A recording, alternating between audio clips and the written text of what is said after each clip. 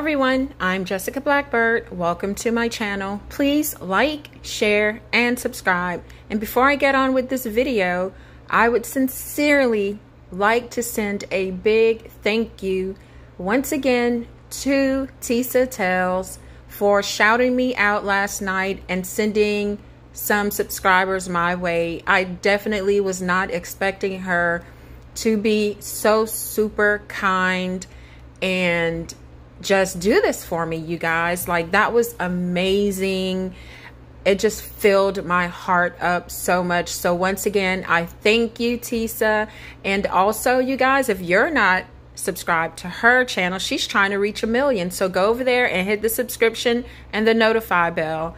And she's very, very animated. She gets down to the nitty gritty of everything. And she explains things super, super well, especially when it's dealing with the law. I find she's very, very knowledgeable. So enough of this. Thank you so much. Let me get to this Kanye West photo. Okay, so I was just listening to his interview that he did with Tucker Carlson. And although I think it was very just a crazy thing to put on the White Lives Matter shirt, because he and Candace had to obviously know that it was going to cause a big uproar. And whatever he wanted to accomplish with that shirt or sweater totally backfired, and he is now looking in every corner for a friend. So I was looking at this photo from about 7 days ago, and I just kept saying, what are those marks on his face? And his mouth looks like something's going on with it. And so I zoomed in like this to look. See, guys, it looks like there's blood under his mustache. See right there?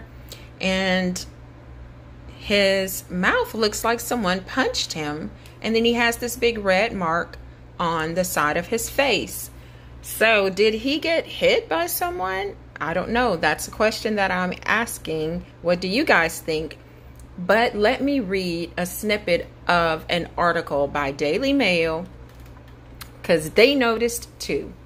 So Daily Mail states Kanye West sports mysterious red marks on his face with a Balenciaga mouthguard as he arrives at the Givenchy show during Paris Fashion Week. He always makes sure to make a fashion statement with his look, and Kanye West stepped out with mystery red marks on his face and a Balenciaga mouthguard as he arrived at the Givenchy show during Paris Fashion Week. And I know it's pronounced differently, you guys, but I can't pronounce it the way they do, the Givenchy or whatever, you know. The rapper, 45, who now goes by Ye, donned an all-black ensemble consisting of a hoodie and straight-leg trousers for the event on Sunday. And so there's even video, you guys. If you go to Daily Mail, you can even see video of him walking around with this mark on his face. And you guys, Kanye just looks, in this photo and in the videos, he just looks paranoid and just thrown off a bit, you know. So back to the article. The Givenchy event showcased the couture brand's women's wear ready-to-wear spring-summer 2023, with a host of celebrity guests turning up to see what the collection has to offer. This week, Kanye teased Balenciaga's upcoming runway show for the summer 2023 collection on his Instagram on Wednesday. While he is not currently posting content on his main grid, he took to his stories to share an image of a dirty old car that had the details scrawled on the window and hood. It read Balenciaga, followed by Summer 23 collection. October 2nd, 2022, 11:30 a.m. on Balenciaga.com. So it just goes on and on to talk about the show and, you know, how he's collaborated with Balenciaga and Yeezy Gap and all of this stuff. But no one seemed to talk about the marks on his face. Not very many publications. So when I noticed, I started looking to see if anyone else had noticed it.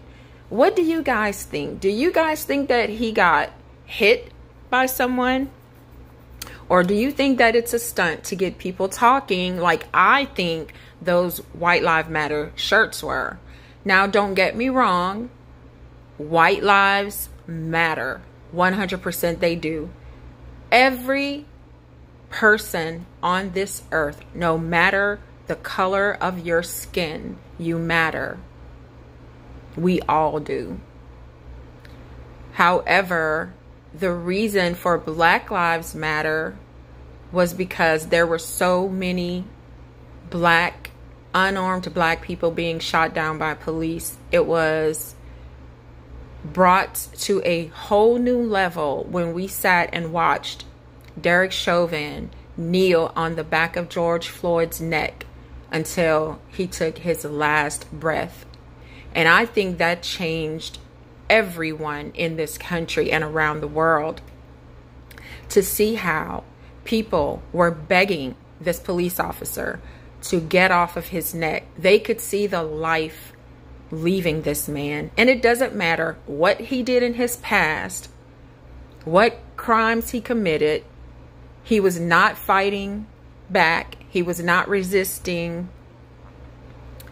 And the more people were asking this cop to get off of him, it seemed the more he enjoyed what he was doing. And that is just my opinion. So that is how Black Lives Matter was created. Like, the movement started, but it really blew up at that point. And so Black Lives Matter, White Lives Matter, it was all made into a political stunt, political agenda to further separate all of us, I think.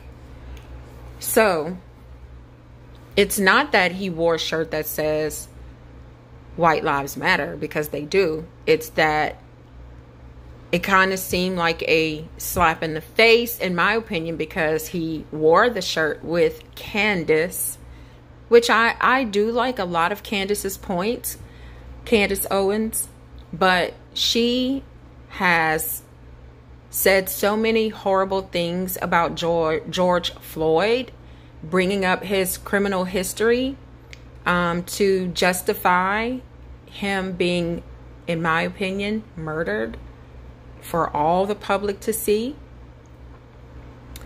And I'm not anti-cop anyone.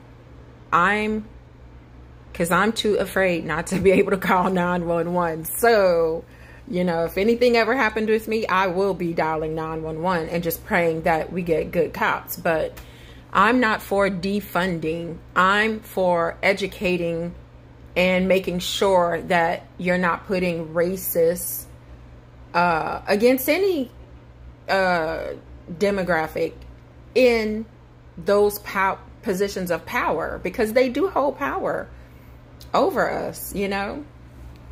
Anyway,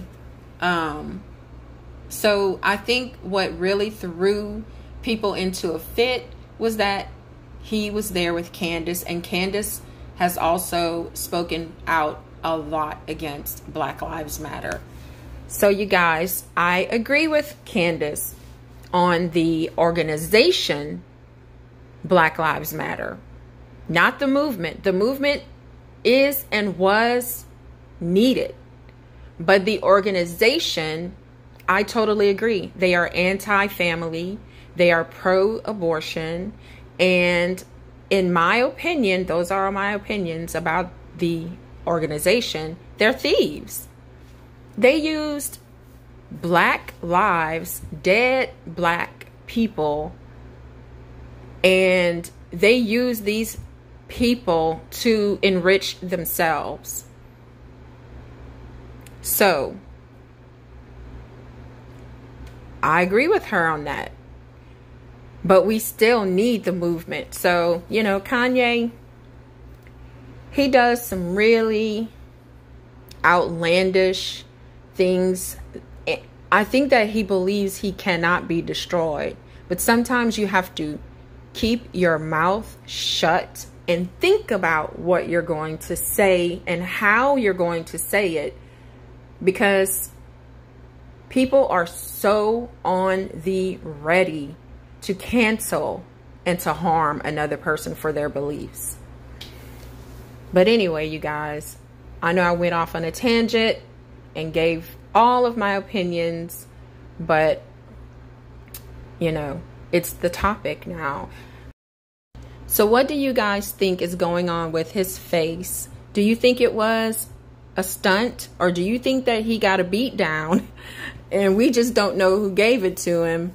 Let me know in the comments, and I'll see you in the next video. And thanks to all the new subscribers who subscribed coming from Tisa's channel. I appreciate it so very much, and I hope I don't disappoint. All right, you guys, see you in the next video.